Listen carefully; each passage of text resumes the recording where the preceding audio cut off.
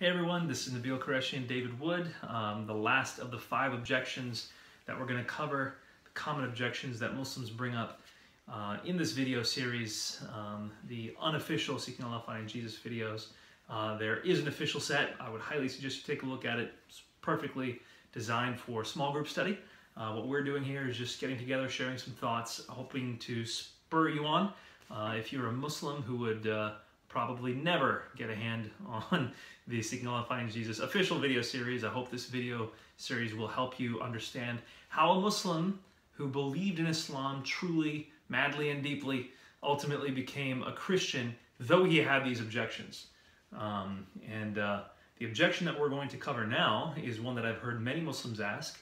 I even asked it. It wasn't a strong objection of mine. It was just kind of one that I kept in the back pocket to toss out there every now and then.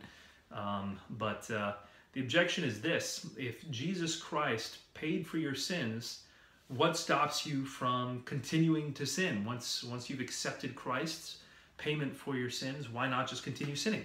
I've heard a lot of people ask me that question. I'll share the answer that I normally give, but David, you have thoughts to share first. I think we normally give the similar responses on this, but yeah, and here again, you can see why Muslims would say this, right? We're saying Jesus died on the cross for our sins. If you're a Muslim, you're hearing this, wait, Jesus died on the cross for your sins, so you can just go sin all you want. Jesus paid for it, right? So you can go, spend all your time committing adultery and go on a killing sprees, whatever you want, right? Because Jesus paid for your sins. And there are multiple problems with this objection. But I'll just point out two. One, that's completely unbiblical. According to the Bible, if you think like that, you're just not a Christian. If you're not a Christian, then Jesus hasn't paid for your sins there, and so it doesn't apply that way. So, for instance, in the book of Romans, Paul says, "Shall we continue to sin? Shall we go on sinning so that grace may increase?" Right? I'm going to go ahead and sin, and then I just get more grace. And he says, by no means. And Paul says in Romans, how shall we, who died to sin, continue to live in it? And so there's something there about you're dying to sin. But also in the book of 1 John, according to Jesus' Apostle John, if you think like that, if you think, oh, now Jesus died for my sins, therefore I can just sin all I want, John says you're not even a Christian. So let me go ahead and read a passage. This is from 1 John chapter 2, verse 4.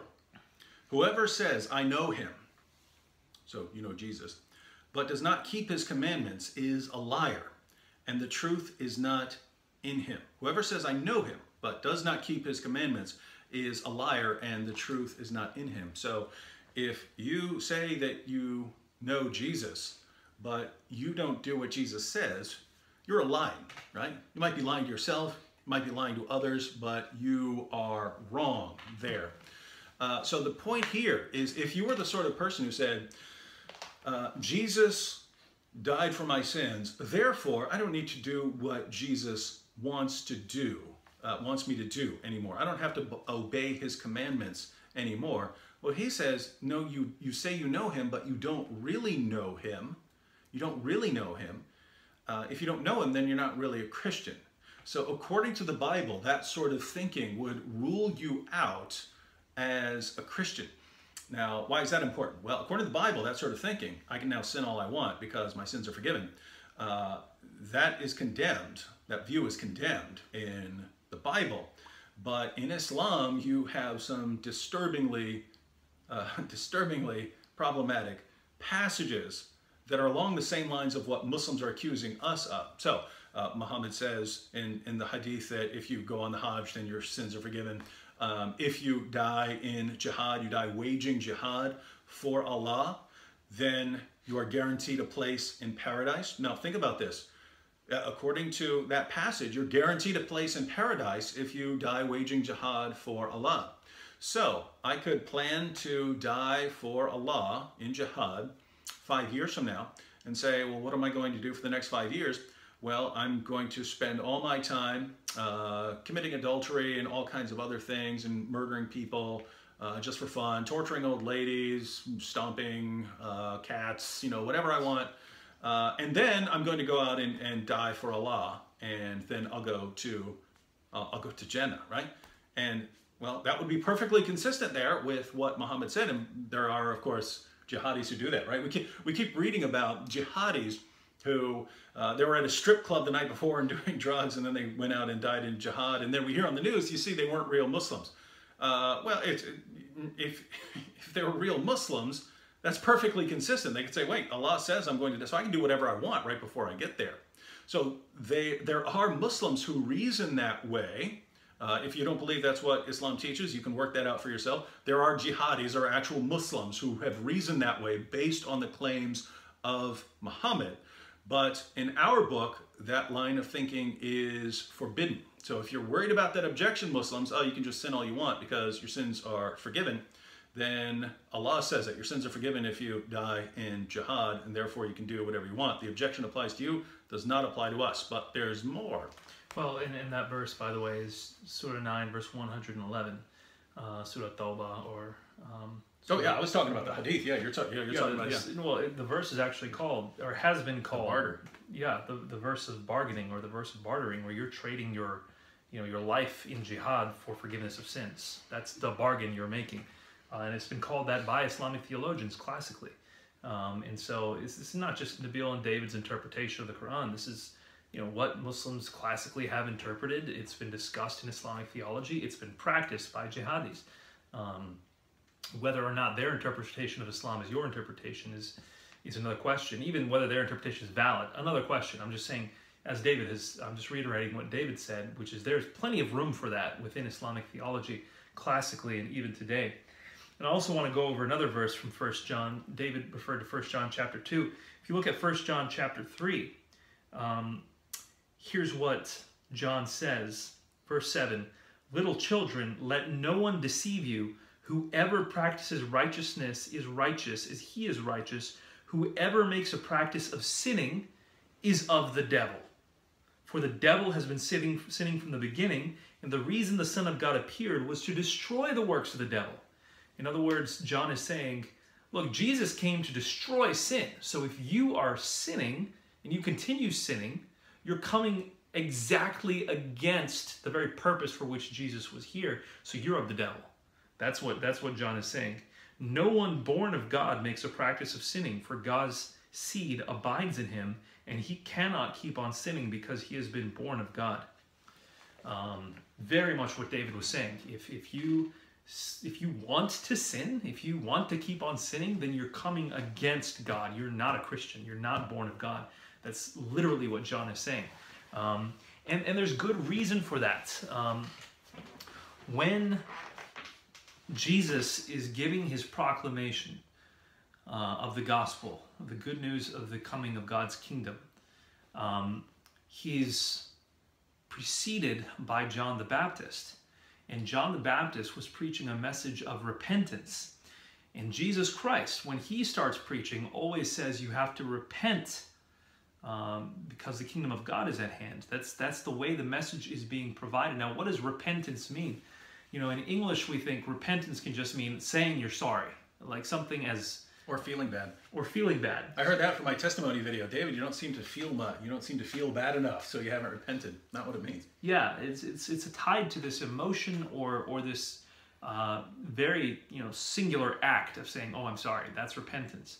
That is not what the Greek word metanoia means. The word repentance in the Greek can be broken down into two, and basically what it means is a changing of your mind, a changing of the way you think, the way you process. You no longer want to sin. That's what repentance is. You no longer have a proclivity towards sin. You want to live for God. You want to please God. And out of love for him, you don't want to sin anymore. That is the necessary prerequisite for becoming a Christian. You have to repent first of your sins in this true meaning of repentance. And then you can accept what Christ has done for you on the cross. Repent first. And then follow Christ. That's the way he taught it. That's the way the Gospels teach it. And if you say, "Oh, I just want to keep on sinning. Jesus Christ has already paid for my sins," you've excluded yourself. You've disqualified yourself. You're not doing what what Christ has called us to do, which is to be changed in the way of our thinking first, be renewed in the attitude of our minds by the Holy Spirit. And that's the point I want to close with. It's the point I made in my book, No God But One. Ultimately, what the Christian message is, what the gospel message is an affirmation to love God with all that you are. To love the Lord your God with all your heart, all your soul, all your mind, all your strength. And then, of course, in that, as you love God, you love your neighbor as yourself too. But that's another discussion for another day. To love God with all that you are. That's what it means. That's what the gospel truly means. And in so doing, you will then follow Jesus, because Jesus is God incarnate. You will follow him. You will obey him. You won't just pay lip service to him. You will actually want to follow him in what you do, and that means not sinning. It means living the way he lived. That's what it means to follow Jesus, to live the way Jesus lived. It is a disturbing view of ethics that says the only reason that you would not sin, the only reason that you would not do something bad is because you want to avoid punishment. So, I mean, if I said to my kids, guys, whatever you do today, I'm not going to punish you. Oh, well, now it's okay to just murder a bunch of people, right? If the only reason my kids were doing the right thing and avoiding the wrong behaviors is because they feared punishment for me, that is very, very, very seriously flawed view of ethics, right? They should want to do the right thing. They should love me and want to do what I'm saying.